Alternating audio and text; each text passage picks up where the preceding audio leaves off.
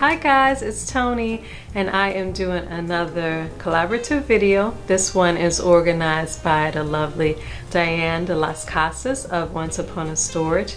And what I'm doing is another free IY.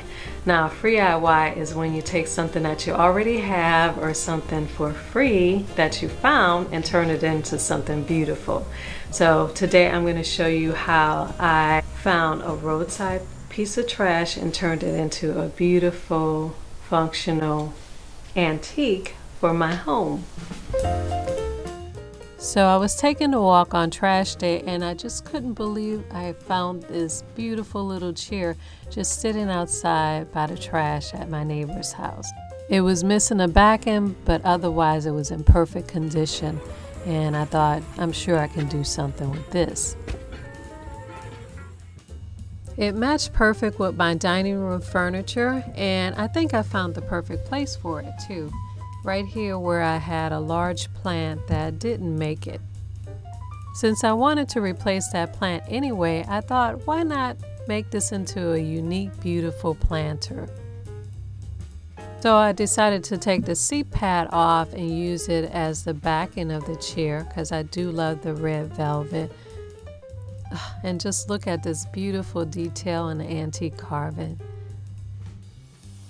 Anyway, I found this old ceramic pot that I already had and I spray painted it a dark brown to match the chair. This pot fit perfectly inside the center opening of the chair. So I ran out to get a few colorful indoor plants to fill my pot. I got an African violet, a couple of colorful succulents, a beautiful bromelia, and an ivy plant to trail along the sides and the bottom. So since this pot has a large hole in it and it's going to be inside, I'm using this plastic trash bag to cover up the hole and the sides of the pot. I put a little ceramic dish over the hole and I filled the bottom of the pot with rocks for drainage. Then I added a good potting soil. I started with my ivy plant. I gently broke it apart so that there was a hole in the center and that the ivy trailed around the edges of the pot. Then I planted the bromelia in the center and the succulents and violet around the bromelia.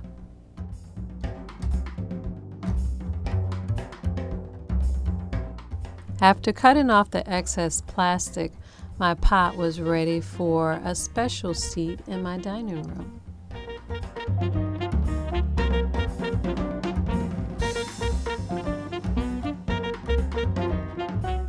So now I have a beautiful, new, unique way of displaying my plants that sits just perfect for me at the price of free. To get more great ideas from all the awesome ladies in this collab, be sure and check out all the other free IY videos in the information tab below.